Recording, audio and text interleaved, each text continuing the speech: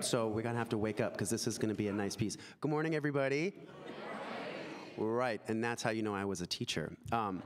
So this morning's Advent 2 choral anthem is called Calypso Christmas, and it's written by composer Natalie Sleeth, who is becoming a favorite of the choirs. She writes really, really well for choirs, and she, I think, understands the voice well. So this is the telling of the Christmas story in a fun kind of rhythmic, different kind of calypso style. So while you are enjoying this piece, I am giving you a challenge as a listener.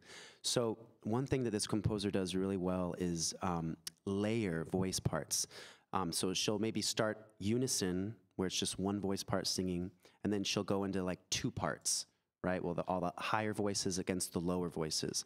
And then she'll go into four parts. So as a listener this morning, I'm challenging you to see if you can keep track of when it's just one melody, and then two melodies, and then when does it go into four melodies? Just a fun challenge. So please enjoy this morning's anthem, Calypso Christmas.